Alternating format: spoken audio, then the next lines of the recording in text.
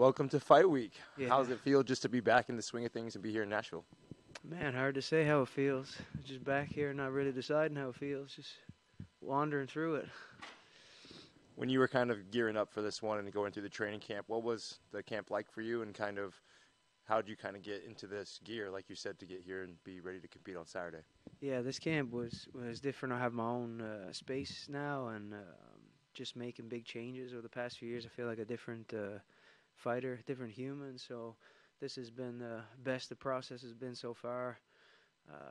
Everything from like mentality to diet to training to, you know, all the technical work and everything that goes into it, to the team that I have around me and everything. It's been, you know, fighting's crazy, but this is the best. I think I could possibly have it to kind of optimize how I come in here, and I'm here.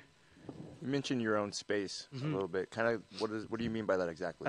We have our own fight team, Tower One Gym in Dartmouth. So it's just basically a room full of fighters and aspiring fighters, and it's been a space just kind of like devoted to pro training, the recovery, which I neglected a lot, and just kind of collecting good education and then applying it.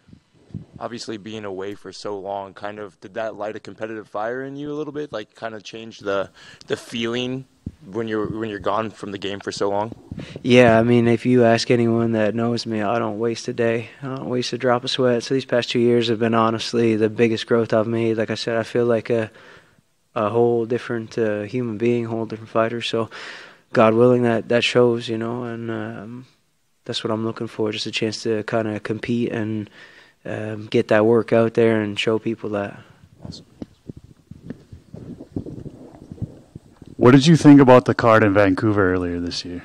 I was pretty sad I wasn't on it, you know. Little things. It's been a little bit of setbacks as far as like injuries, and obviously, you know, the last fight I took didn't go so well. The short notice of everything, and then injuries following. But the Vancouver card was amazing. One of my best friends is Mike Malott. We came up together, got our purple belts together, and like, you know, my first sparring I ever had was with Mikey, and we were both coming up through together. So I was like, in my heart, happy to see him coming into his own and having good success, and seeing Canadian fighters do well. But mostly him, you know, because me and Mike are close, and I got a lot of love for him. So it's nice to see someone that, you know, you kind of been through the same process with.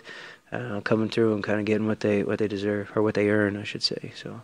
And when you see how well that he's doing currently in the UFC, like how motivated does that make you to get back and kind of get back on that same level that he's at right now? I'm just happy for him. It doesn't like change how I feel or what I do. I'm just like happy to see it. You know, sincerely, good person, good athlete. So for me, my motivation doesn't change. I love this sport. You know, I'm always doing it, even when I'm not doing it. So.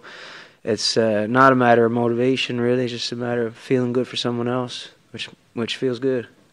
Any thoughts on your opponent, Diego? Like, super tricky jiu-jitsu guy. I mean, he almost got multiple subs in his UFC debut last time out. So, I mean, how do you train for a guy like that? I mean, I brought in a lot of high-level jiu-jitsu guys, not to sound disrespectful, but guys who are competing, ADCC level competitors that are, you know, solid all the ways through. I'm a Renzo Gracie black belt. I'm solid all the ways through, and you know, people are like, we got to watch for this. We're going to grapple.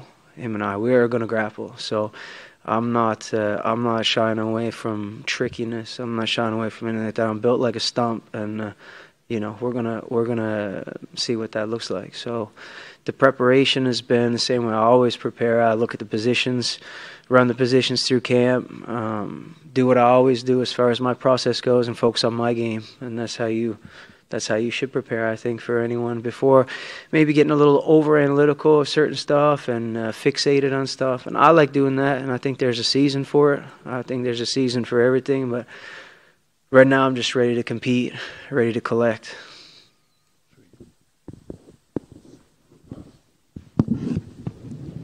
A lot of people are saying that your fight with Diego Lopes is a banger of the card. Why do you think that is?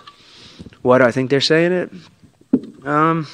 His last performance, you know, he came out and had a really good run against, I think Mozart's top 10 right now.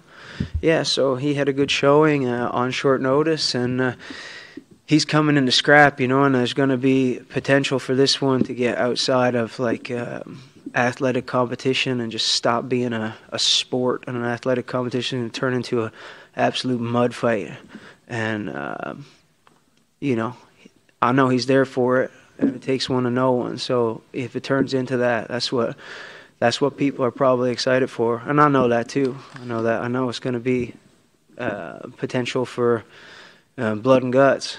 And you know, we'll start with the scalpel, but the hounds are there if needed. And to piggyback off that, you know, you mentioned that he took that fight on short notice. Yeah. With the full camp this time, you know, after your long layoff, do you think with a dominant performance that, you know, that catapults you into that top 10, you know, puts you up there with Movzar?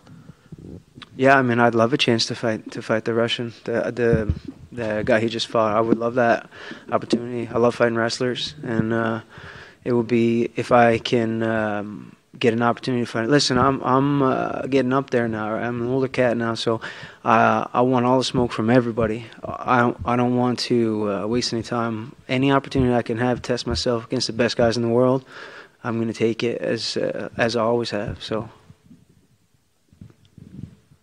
that's it. Thanks, guys.